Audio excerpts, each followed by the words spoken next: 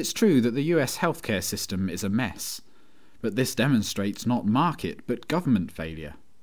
To cure the problem requires not different or more government regulations and bureaucracies, as self-serving politicians want us to believe, but the elimination of all existing government controls. It's time to get serious about healthcare reform. Tax credits, vouchers and privatisation will go a long way toward decentralising the system and removing unnecessary burdens from business. But 4 additional steps must also be taken. 1. Eliminate all licensing requirements for medical schools, hospitals, pharmacies and medical doctors and other healthcare personnel. Their supply would almost instantly increase, prices would fall, and a greater variety of healthcare services would appear on the market. Competing voluntary accreditation agencies would take the place of compulsory government licensing if healthcare providers believe that such accreditation would enhance their own reputation and that their consumers care about reputation and are willing to pay for it. Because consumers would no longer be duped into believing that there is such a thing as a national standard of healthcare, they will increase their search costs and make more discriminating healthcare choices. 2. Eliminate all government restrictions on the production and sale of pharmaceutical products and medical devices. This means no more Food and Drug Administration, which presently hinders innovation and increases costs. Costs and prices would fall, and a wider variety of better products would reach the market sooner. The market would force consumers to act in accordance with their own, rather than the government's, risk assessment. And competing drug and device manufacturers and sellers, to safeguard against product liability suits as much as to attract customers, would provide increasingly better product descriptions and guarantees. 3. Deregulate the health insurance industry. Private enterprise can offer insurance against events over whose outcome the insured possesses no control. One cannot insure oneself against suicide or bankruptcy, for example, because it is in one's own hands to bring these events about. Because a person's health, or lack of it, lies increasingly within his own control, many, if not most, health risks are actually uninsurable. Insurance against risks whose likelihood an individual can systematically influence falls within that person's own responsibility. All insurance, moreover, involves the pooling of individual risks.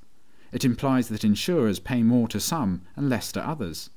But no one knows in advance and with certainty who the winners and losers will be. Winners and losers are distributed randomly, and the resulting income redistribution is unsystematic.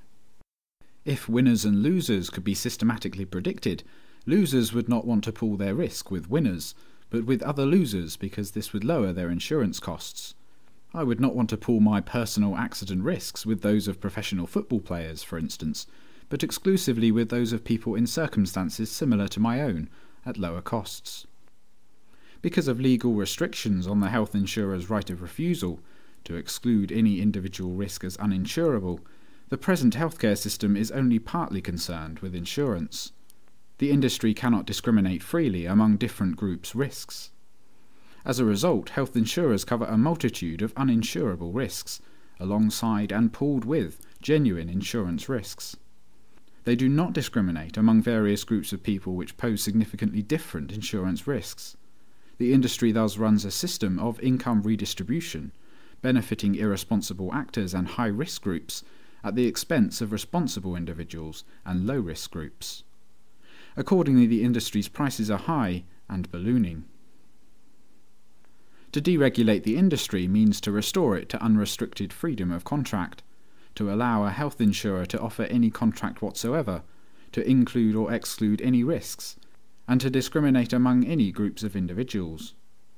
Uninsurable risks would lose coverage, the variety of insurance policies for the remaining coverage would increase, and price differentials would reflect genuine insurance risks. On average, prices would drastically fall, and the reform would restore individual responsibility in healthcare. 4. Eliminate all subsidies to the sick or unhealthy. Subsidies create more of whatever is being subsidized.